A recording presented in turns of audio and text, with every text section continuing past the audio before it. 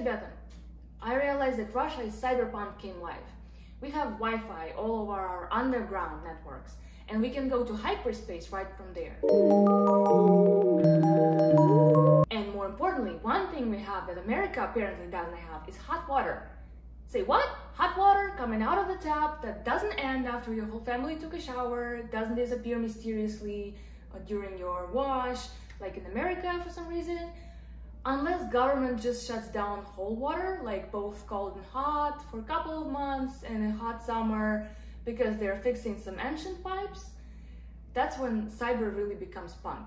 So let's learn another random letter of Russian alphabet. Letter D, D. To better learn it, you need to know that house is dom in Russian. Sounds like dome. And the next thing you need is to think about house on chicken legs. This is definitely the easiest way to learn it. So, you've learned the letter D. And the next thing you know, you can surprise your grandpa by calling him Ded in Russian. Unless your dad is dead, well, then at least you got a nice mnemonic rule out of it. Белый дом, старый дед, в нем сидит уже 20 лет. Actually, Ded is one of Putin's nicknames in Russia.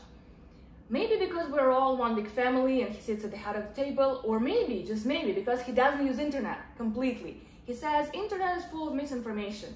Honestly, he does sound like my grandma. Wait, even my grandma has a Facebook page. How else would she send me pictures of her blooming succulents? By the way, did you see the recent video of Navalny about Putin's castle? I don't think it's all that luxurious.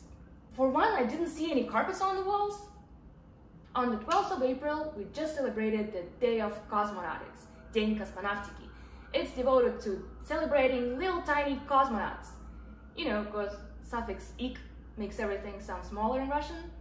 And I've got only one thing to say about it. Yura, we fucked up. Russia has its own Google called Yandex, and Yandex has its own voice assistant called Alice. Alice always got your back.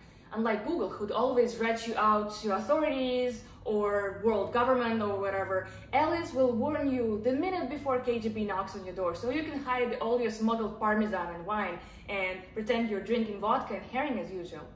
The most common case of household accidents in USA apparently is during lawn mowing and ladder climbing to fix your house and trim the trees. In Russia, we don't have lawns to mow and townhouses to fix, but the death rate is still higher. I want to say that Russians die of chainsaw accidents, that'd be punk-ass, but the real reason I'm just gonna say that Russians like to play with fire. But seriously, our strength is internet and communications. Almost 100% of Russia has good coverage with high-speed internet, but also most of the Russia is rural. So the most common morning in Russia might be just like milk your cows, check your Instagram feed, chase your neighbor's goat out of your garden, make a TikTok challenge out of it, and right there, in the middle of the field, scrolling your Instagram, looking at rich Hollywood lives, you realize what the Russian flag actually stands for. It's white for the snow, blue for the sky, and red for the blood of our enemies! You wanted comedy, so who's laughing now?